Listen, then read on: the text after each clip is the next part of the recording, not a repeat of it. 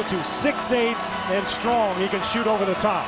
And now the Nets, after the review, called a timeout to be able to move the ball into the front court. So they are out of timeouts. 2 seconds left. The Bulls by 2. Wallace inbound. Johnson with the run of the tie. He does at the buzzer. And we head to a second overtime. Joe Johnson comes up with yet another huge shot. Talk about an instant classic. This is one of the best games of the season, the best game of the playoffs. So many players coming up huge. Joe Johnson on the runner and brilliant use of the clock. He knew he had a step and a dribble to take. Second overtime.